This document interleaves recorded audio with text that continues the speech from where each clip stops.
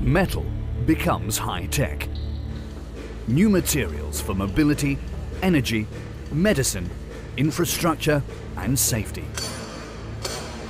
With physical and mechanical characteristics that were unimaginable a few years ago. We enter the worlds of quantum mechanics of complex materials down to the atomic scale.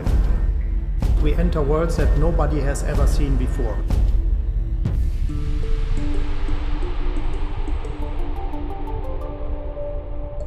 For over 100 years, the Max Planck Institute for Eisenforschung in Düsseldorf has been delivering essential scientific findings for new materials and technology.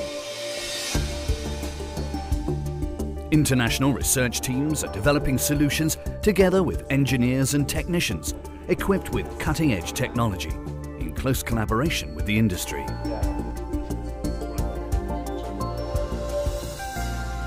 Our work will influence future safety of cars, safer aeroplanes, cleaner turbines for stationary power plants and the like.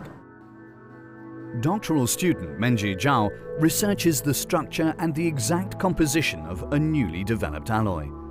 With the help of a so-called 3D atom probe, it delivers three-dimensional images of the arrangement of single atoms and the chemical composition of the metal. The world's most accurate model of a new metal that could set new milestones. Each dot is an atom, each color a different chemical element. People never explored in the very dense multi-component alloys. We could probably find out new mechanisms, and also new fascinating alloys could be applied to the industry. With the help of atom probe tomography, we will be able to understand how the characteristics of materials are influenced by their microstructure, and this understanding will lead to new ideas. I think the real big goal during the next 10 or 15 years is really to gain a complete theoretical understanding how different types of atoms act together to form complex materials based on a quantum mechanical understanding. Dirk Rabe is the director of the Department of Microstructure, Physics and Alloy Design, where new ideas for groundbreaking alloys are being researched. The prototypes for new alloys are developed by the merging of pre-chosen and accurately dosed chemical elements.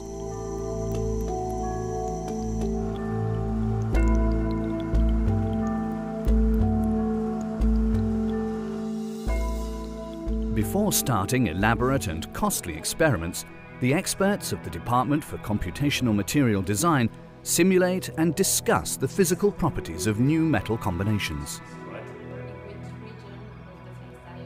We have very good connections with different leading steel industries and other companies where actually we try to collaborate to give guidelines to them.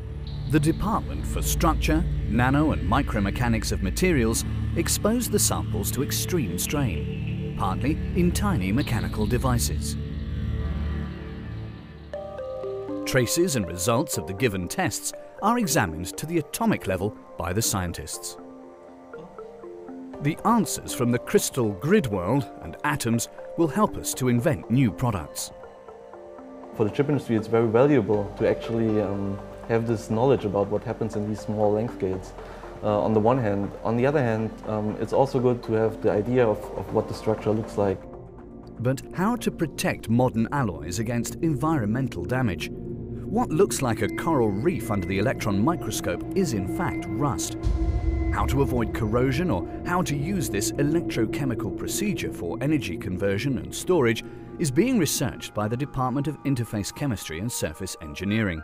Helped by electrochemistry, the scientists provide the basics for new coatings or the improvement of catalytic converters and fuel cells.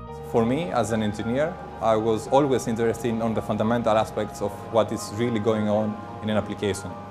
So this is why I chose this institute. The teams at the Max Planck Institute for Eisenforschung in Düsseldorf benefit from an exhaustless pool of know-how, ideas, technology and motivation. I get an opportunity to learn not only the scientific aspect, but also I have an opportunity to learn from the different cultures and things about the different nations. You know, you come here and you realize this place has been here for 100 years now, and they're still going and improving every year, so they must be doing something right. What we are specifically very proud of today is really the team itself. It's really the interaction of people from physics, from engineering, from chemistry, who all work together on a very international scale to make this happen.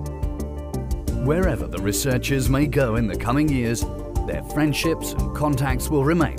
To the Max Planck Institute for Eisenforschung in Düsseldorf.